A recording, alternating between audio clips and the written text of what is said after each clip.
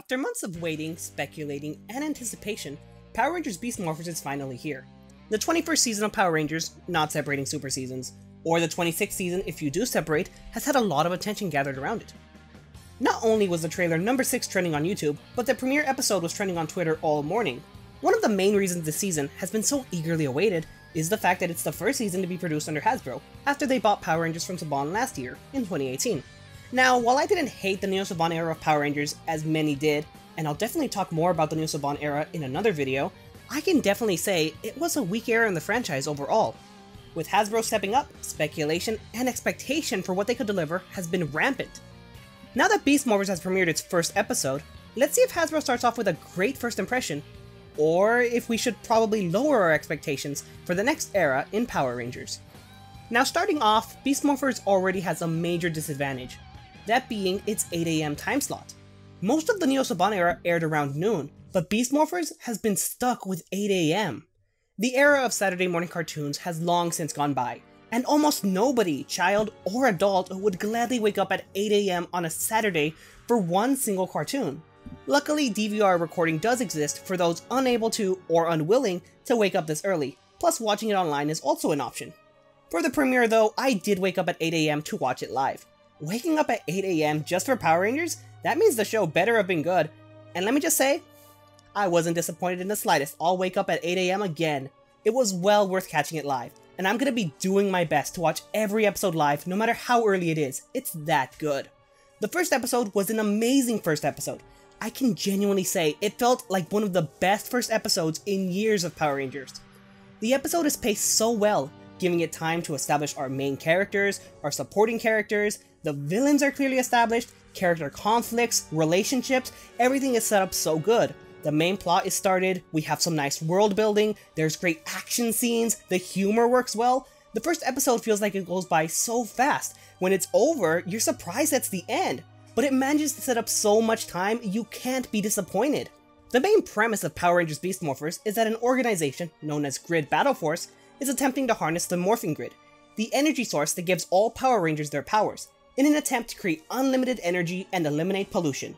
A great goal.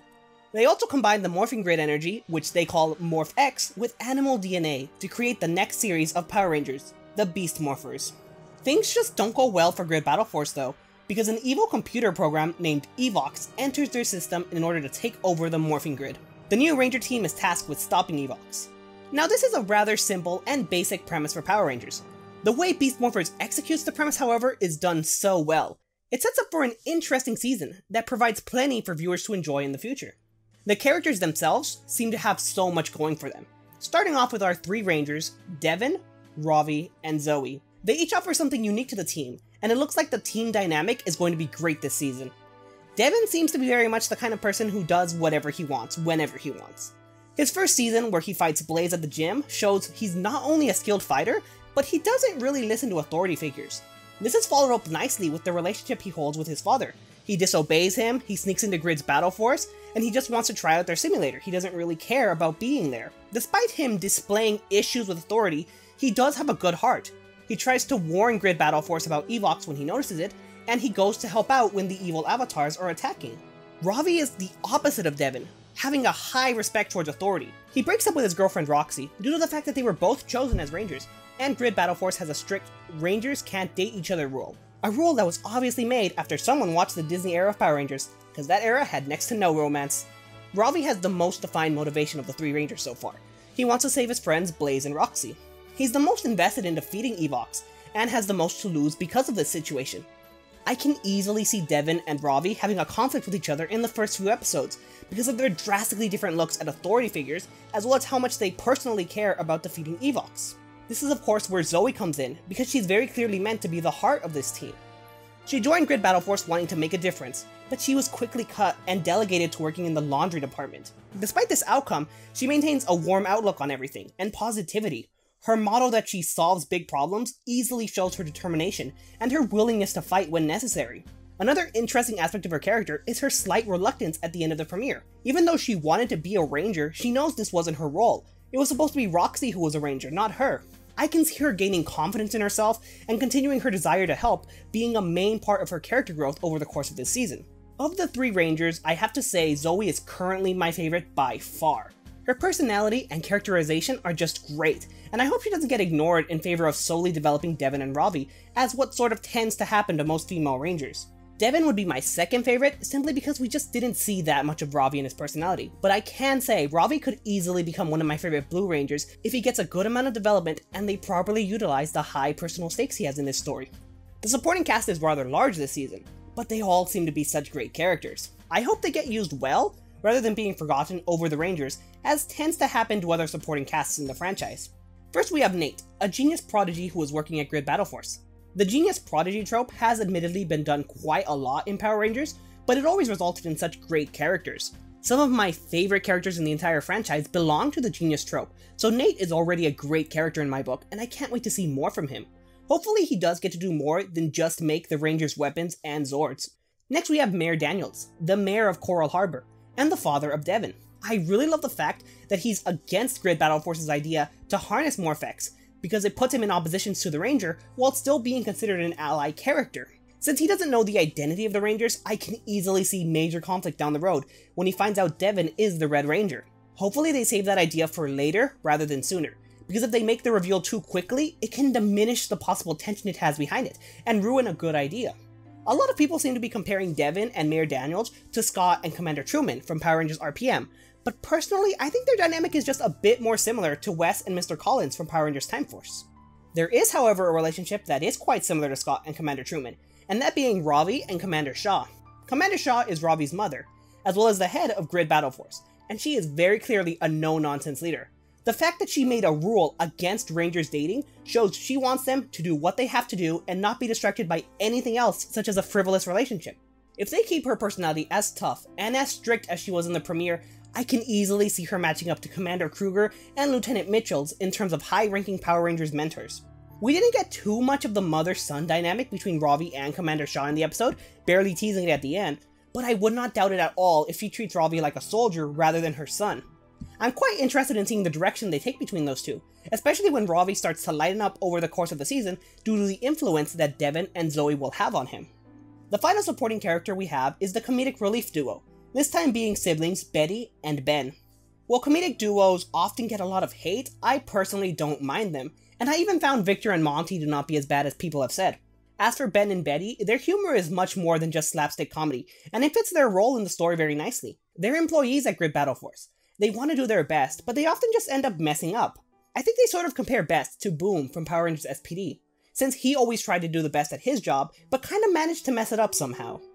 Another thing that helps Betty and Ben stand out as comedy characters is that they aren't antagonistic comedy. The jokes done aren't purely at their expense, because they're trying to do something bad, like Bulk and Skull or Victor and Monty. They have a lot of heart, they're genuinely funny, and I can't wait to see more from them, especially if they evolve and grow beyond just being comedic relief. Finally, we have our villains. The villain is so far the only department where the premiere just wasn't the best it could be in my opinion. The main villain of Evox only briefly appeared, and he only had like 1 or 2 lines.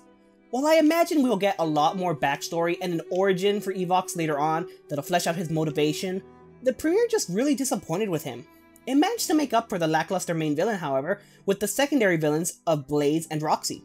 Blaze and Roxy were the original 2 candidates for the Ranger program, along with Ravi. The pair got corrupted in the process, however, due to Evox, and they became his dark avatars, with the originals being stuck in a comatose state. While I originally thought Evox would corrupt Blaze and Roxy themselves, creating evil avatars of them is an interestingly different direction to take things. Hopefully the avatar forms of them still have the ability to don a human disguise, so they can be more than just henchmen for Evox. I also hope that Dark Blaze and Dark Roxy attempt some sort of mental or emotional manipulation against the Rangers, especially Ravi, who the two were close to.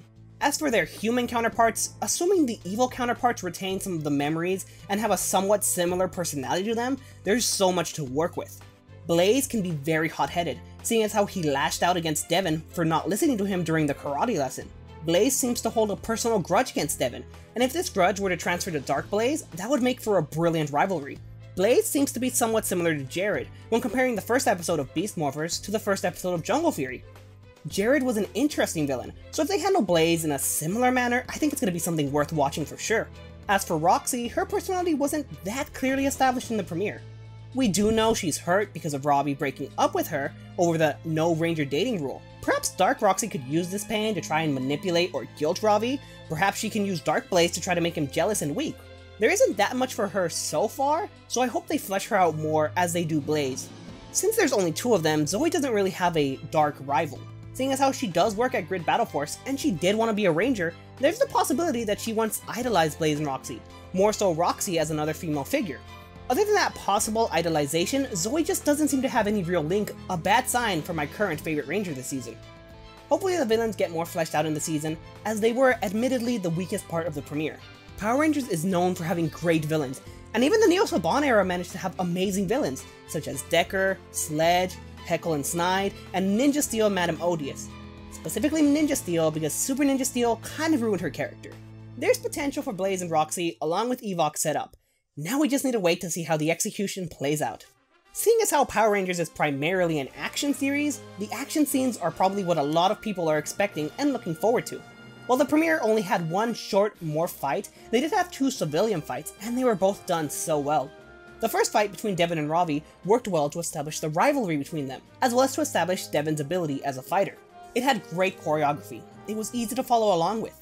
The second civilian fight featured Devin, Robbie, and Zoe against Dark Blaze and Dark Roxy. In this fight, they managed to show off the differences in fighting style and abilities among our 3 Rangers. Devin and Robbie seemed to be evenly matched, with Devin having a slight edge, while Zoe was more so running around and throwing things than actually fighting.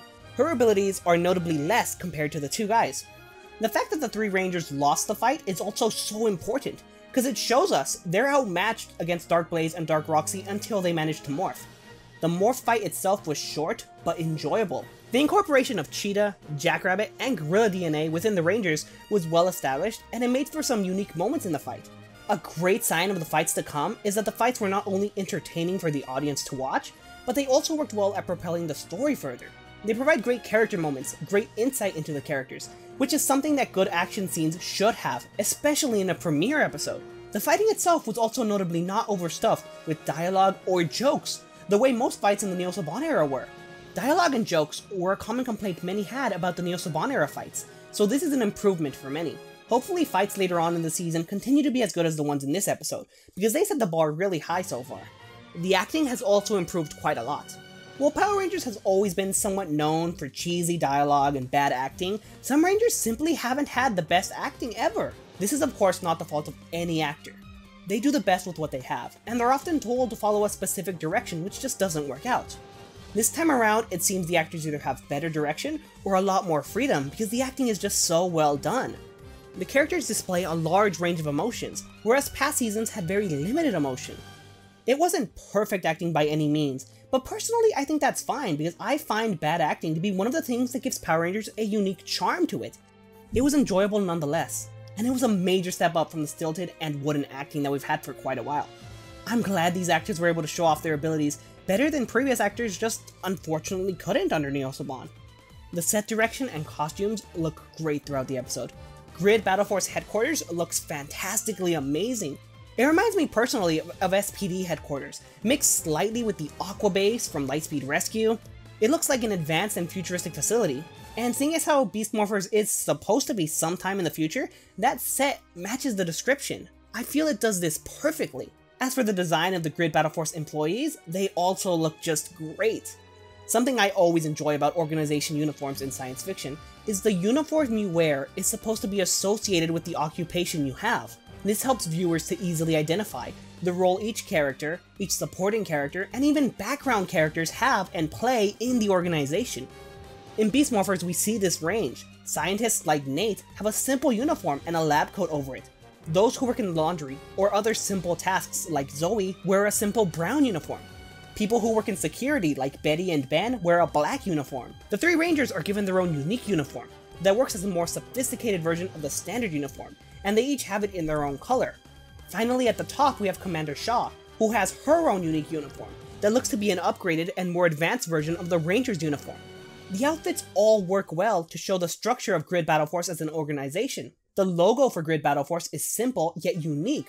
It works as an interesting way to explain the letters GB on all of the Rangers equipment. A great set is important, as it is where we're going to find our Rangers most of the time.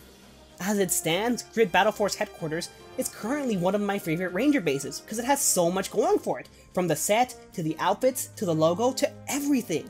I can't wait to see how they expand and flesh it out, showing off possibly new rooms, different locations. Everything's going to be great about it and I want to see more. The final thing worth mentioning is just how much love for the franchise Beast Morphers seems to have. There were a lot of nods to previous seasons in this episode. The best thing is, these references didn't feel like they were pointless fan service, but rather they made sense in the context of the story, which is important and wonderful. The most apparent one was Mayor Daniels mentioning Rita Repulsa, Sledge, and Galvanax as villains who wanted the Rangers' powers. It makes sense from a production standpoint to pick these, because Sledge and Galvanax are the latest villains, and Rita is the most iconic in the franchise. But it doesn't feel forced at all. It was a natural line that worked for the continuity and world building that also made sense in the series itself. The gym at the beginning of the episode looked very similar to Ernie's gym in Juice Bar. Other than having a similar look to it though, there was not a single forced reference to Ernie's. Unlike in Megaforce, where they literally named their smoothie shop Ernie's as a reference to Ernie's Juice Bar, here they just had the set look similar and let the rest play out naturally. The karate lesson played out naturally. These references are nice for longtime fans, and it shows Hasbro does care about the franchise, but they aren't overt and distracting or irritating. They work into the story well, and they make sense. This is the best way to handle fan service in my opinion, because it isn't overbearing. Overall, I have to say the premiere of Power Rangers Beast Morphers was far worth waking up at 8 AM for, and a near perfect start to the season, and a near perfect start to the Hasbro era as a whole. The characters were set up to have a lot of potential. The supporting cast is great and wonderful. The villains, while a bit weak, have so much potential to them. Everything is paced so well, you just want more by the end. I didn't really speak about the theme song, cause that's technically not part of the premiere, but let me just say I liked it. It's a unique song, with an interesting use of auto-tune to fit the seasonal theme. The major problem I have with it is that it's just far too short. Despite that flaw, I have to say it does grow on you quickly, and it's a good start for the season. The synopsis for the next 2 episodes have been revealed. Episode 2 is supposed to be focusing on the team fighting over who should be leader. This is a typical Power Rangers early season plot, but it's a great one nonetheless.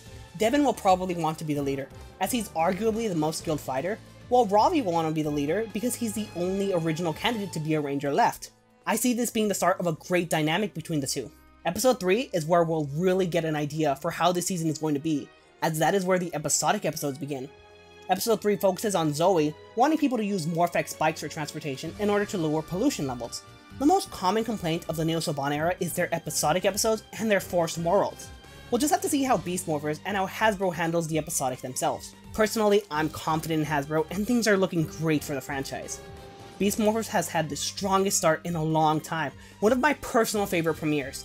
There's talks for another theatrical Power Rangers film, the Battle for the Grid video game is releasing soon, the comics are still going strong, the toys look amazing quality, the live show is coming back, and so much more! Not too bad for a dead brand, if you know what I'm talking about. Let me know what you thought of the premiere for Power Rangers Beast Morphers. Are you as excited for the season as I am, or did the premiere not blow you away like it did for me? I'd love to have a discussion, so let me know in the comments below what you think of the premiere and what you think of Hasbro so far. I'm not going to be doing something like this for every episode, but if there's a great one that I have a lot to say about, you can expect a video. I'll also plan to talk about the season as a whole when it's done, so we can see how the end result compares to my first impression. Hopefully I'm right rather than wrong, but I'm heavily optimistic towards the end result, and we'll just have to see what happens. Hope you all enjoyed, and I'll see you all next time.